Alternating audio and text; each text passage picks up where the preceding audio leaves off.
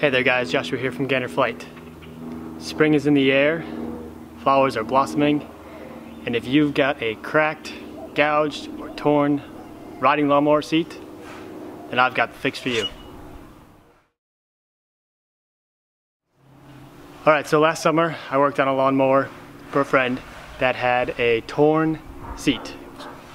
Tore up. It came to me with a cover on it and I didn't know what was underneath it. When I took it off, it was beat up. The vinyl was gouged, pieces of foam were missing. It was rough. And so we decided to fix it instead of replacing it. It worked out well, and I want to take you through the steps that we used to go over and fix that. So I'm going to start by removing all the duct tape that the previous owner put on there. They kind of just slapped a few pieces on and tried to cover up the holes, and it just kind of melted everywhere. And honestly, the hardest part about this whole project was getting this cleaned up and ready for the repair.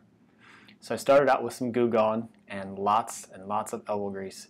Just kept using more and scrubbing until I got all of that melted on cheap duct tape residue off.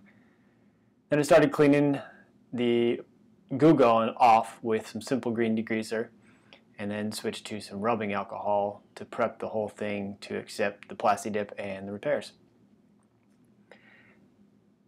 Now this part here, we're moving into actually repairing the tears.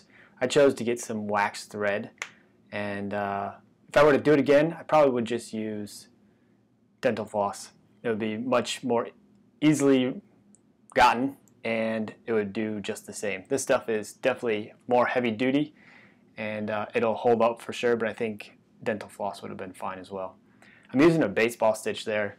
I used an awl, or you could use a small drill bit to pre-puncture the holes where I wanted the threading to go through. And the baseball stitch always comes up from underneath, so you go down into the cut and then come up, and it allows the seam to be flat. It doesn't bubble up as if you were to do a whip stitch.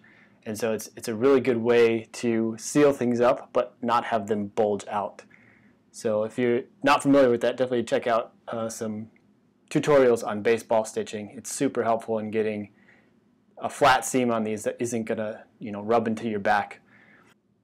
Now with that baseball stitch, you've got two needles, one on either side, and you're going back and forth, alternating them. One thing you want to pay attention to when doing big holes like this is that you're not pulling and putting so much tension on that vinyl that you start tearing out of those holes that you made. You want it tight, and you want to get it as close as possible, but as you'll see here, I don't bring the vinyl back to touching. Some of it was missing, and you just want to get it so that it doesn't flap around, that it's tight, and that it'll stay in place. And it's okay if there's a big gap. We'll get to that in a little bit of how we filled those holes. I'm going to do a quick interruption here. I know you're into DIY because you're watching this video. Come on over to our free DIY group, DIYers, Tinkers, Fixers, and Makers. I'll put a link in the description box below. So now we get to the superstar of the repair, and that is covering it up with Plasti Dip. Now Plasti Dip's available at your local hardware store, at least in the black. It comes in other colors too. It comes in aerosol spray and in the tub that you can use with paintbrush. This job we're going to be using the paintbrush because we want to be able to get it in all the nooks and crannies. But I've also used the spray stuff on my car for the wheels or blacking out the emblems. And so I'm just painting it on pretty thin for the first coat.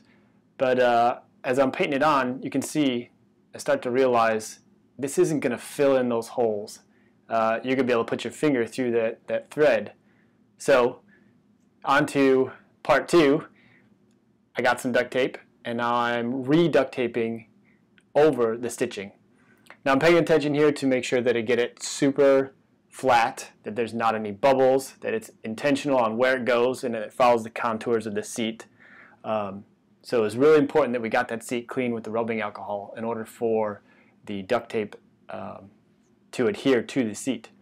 And now that we've got the duct tape covering the major holes, now we're going to lay our Plasti Dip on. We're going to do quite a few coats, and the first one definitely you want to shoot for about 50% coverage, and then spread it out. You want to go a little bit past the duct tape so that you can feather it in.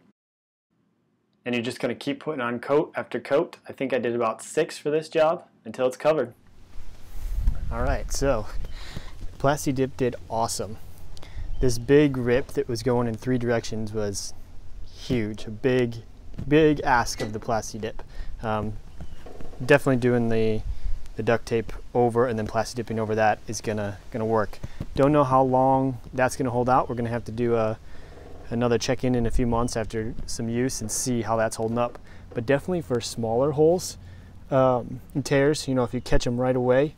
I mean, this one on the side here, I have to look to actually find it. And I think that that's going to hold up really well over time. Again, time will tell, and we'll see in a couple months here how this is holding up.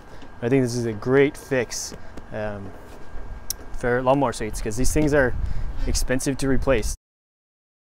All right, so this is 6 months later, and you can see there's just a slight separation in the tape there, but another coat of Plasti Dip and that would be sealed back up again. I'm super surprised at how well this held up.